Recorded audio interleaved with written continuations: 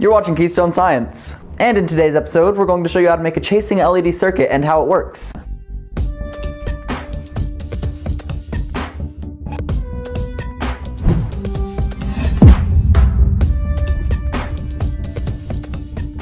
Okay, so before we begin, I have actually gotten another letter. And so this letter is from Jackson Kerr of California.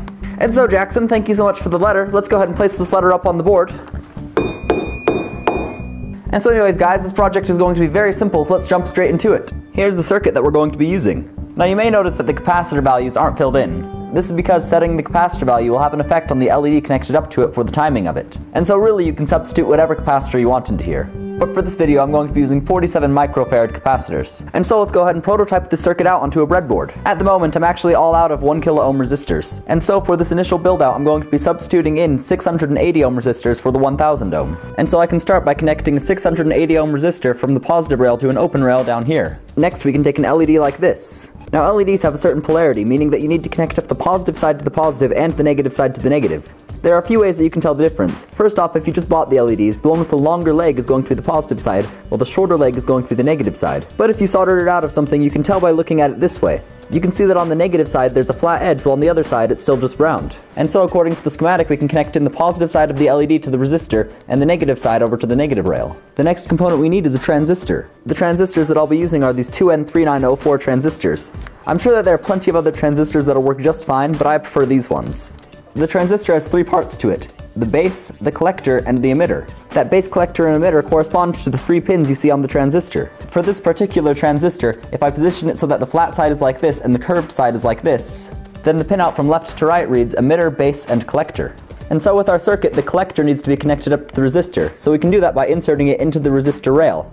And then we can take a wire and connect it from the emitter to the negative rail.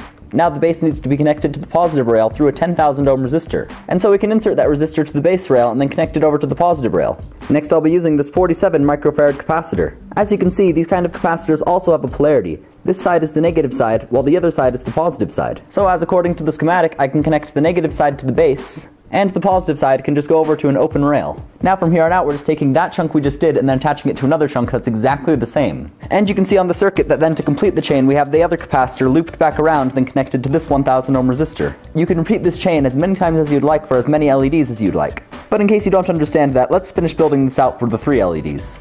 And so I can take another 680 ohm resistor and connect it from the positive end of that capacitor to the positive rail. Also connected to that capacitor we connect another LED in the same way shown as before. And then we can connect that up to another transistor. And then we can take a wire from the emitter of that transistor to ground.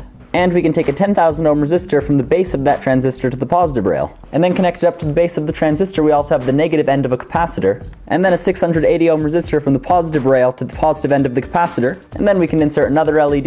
And then we can connect that row back up to the collector of a transistor. And then the emitter of that transistor back to the negative rail. And from the base to the positive rail of that transistor we can connect up a 10,000 ohm resistor. Now the final thing left to do in the circuit is complete the loop by connecting another capacitor from the beginning 1000 ohm resistor up to the base of the last transistor.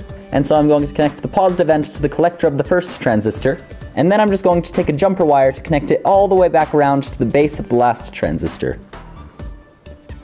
And as simple as that, our circuit is complete. And so now we can connect up a positive wire to the positive rail and a negative wire to the negative rail. And as you can see, when we do that, the LEDs start blinking on and off in sequence. Now currently it's set to 4.3 volts, so let's go ahead and turn it up and see what happens. Now we're at around 9 volts. As you can see, the voltage is having a direct effect on how fast the LEDs are blinking. At this point we now have it set to 32 volts, so I don't think that could be that sustainable, so let's go ahead and turn it back down. Now knowing how to make a timing circuit like this can be very good for many applications. And in fact, for a school project I'm going to be using this application of the timing LEDs to try and make a model of a neuron. And so now that we know that the circuit works, let's try and look at how the circuit works. Here on this computer I've made a model on the current of the circuit flowing through it. And so let's go ahead and take a look at that. Now if you want to view the simulation that I made for it all, I'll have a link in the description bringing you to this page right here. Down here we have the voltage being shown through each of the capacitors. And so you can see that this capacitor is this one here, this capacitor is this one over here, and this capacitor is this one here. Now these red dots on here represent the LEDs that you can see blinking on and off in succession. Now watch the voltage line as this LED turns on. As you can see, it dropped way down. Notice also that as the LED turns on, the voltage spikes up. Then while the other LED is on, we get a gradual drop in voltage for that capacitor. And so basically what you can see that we have here is that as this capacitor is discharging, the current is moving more this way a little bit. Now transistors act like electrical switches, where if electricity can flow from the base to the emitter, it'll allow it from the collector to the emitter as well. And so by this capacitor discharging, we're sort of shutting off this transistor. With that gate shut off, the electricity is going to go through the LED enough to make it light up. And so here you can see if I drop this capacitance by a little bit, it'll have an effect on the LED in front of it. And in fact, the time is around half as long. And so you can see from that this LED was lit up a lot shorter than these other two were. And then you can also see that if I make the voltage a little bit higher, you can see that the LEDs begin to blink a lot faster. And so the two things that control the timing in the circuit are going to be first the capacitors, and then also the voltage, where if it's higher it'll blink faster, and if it's lower it'll blink slower. Now of course, keep in mind, in this simulation, there is no such thing as breakdown voltages and all that will be affecting it. But in real life, if I were to apply too high of a voltage to this, it would blow up the transistors because they couldn't handle it. And so if you guys want to play around with this circuit simulation at your home, I'll have that linked in the description below. And so now for one of the applications of this, which is going to be to make my school project model of a neuron. I'm going to make this only with 5 LEDs, so basically taking this middle part and repeating it a few more times before connecting it to the end. And I'm going to solder all of that onto a perf board as meticulously as I can. And so I'll be right back with you guys when I have that completed. Okay, so here it is all put out into a breadboard. Now admittedly, soldering all of these extremely close together is pretty hard to do to make sure to not get any false connections. And as you can see using my microscope, some of the connection points are extremely close together. And I suppose I should probably tell you guys about this thing. This is an LCD display microscope that the company Banggood sent me. As you can see, by zooming in on something like my breadboard here, we can get quite a bit of detail in. And so you can see here, for instance, that I can zoom up on things like as resistors or even just my finger if I wanted to. However, I think one of the coolest abilities that this thing has is that it gives you the ability to take pictures and videos from what you're looking at. And so here I have the video mode activated, so I'll display here what I can see. And so there's what the very fine line of ink looks like that I was writing with on the paper right here. And so although sadly you definitely can't see things like cells with this,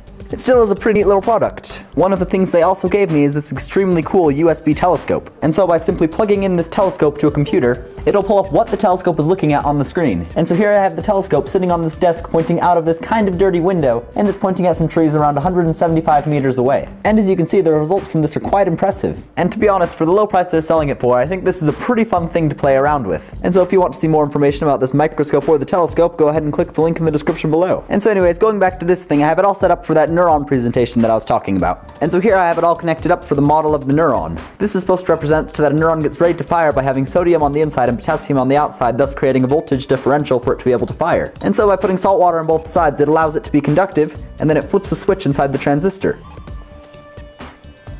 And there we go. And so here I have the traveling lights to make it look like a signal is being sent down the axon. And when the red light is on, that's supposed to symbolize it being ready to spark over to the next neuron. And so if we hit the button, it sparks over. And so yeah, this is just one example of something you could do with the running LED lights. Now there are circuits that I've seen that use an IC to produce this effect. However, this is much simpler because you get to see the effect of what's going on, and also you can apply this timing principle for whatever you really want. It doesn't have to be LEDs. So yeah, I think knowing how to build a circuit like that is a nice little bit of information to have for future projects that you may build. So now you know some of the principles behind how a timing circuit works and how you can use it to create flashing LEDs in sequence. Thank you all so much for watching the video. If you enjoyed this video and or learned something new, I'd really appreciate it if you'd leave a thumbs up, as it really helps the channel. And if you'd like to see my videos like this one, go ahead and hit the subscribe button so they'll show up in your subscription newsfeed. If you have a topic for a video you'd like me to cover, go ahead and leave it in the comment section below. And if you want to join the Discord server, that'll be linked in the description below, and that's kind of useful because you can get help on any projects that you might have pretty quickly. And so guys, please remember to be safe and have a wonderful day. You're watching Keystone Science, and in today's episode we're going to show you how to make your very own FM radio.